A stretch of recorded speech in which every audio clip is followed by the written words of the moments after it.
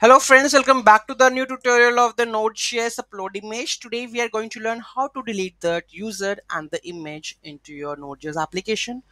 Those who haven't subscribed my channel yet, please do subscribe my channel, and if you like the video, please do like, share and comment on my video. So let's get started. So this is the last step.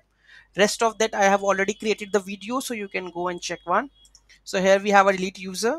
So first we will check that with the ID. Okay, so it's exist or not. Then we have the user delete info avatar we are going to get in. Then we are unlinking that one with that directory.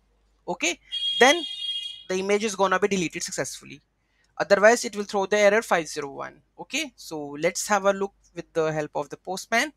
So here we go with this one. So I will check this ID. Okay, so make a delete request again, delete. Then here we have to add the another, that is delete user. Okay,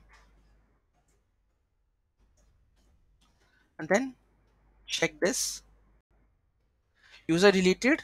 Let's check the image, only one image is there, and in the database the user is deleted or not. Let's have a look on that one. So here we go with this one. Then we have a user, so you can see that user is also deleted. Okay, so this is how we are able to delete the image also and the profile of the user. Any doubt, any query in that, let me know in the comment section. Thank you so much for watching this video. Have a great day. Don't forget to like, share and comment on my video. Have a nice day.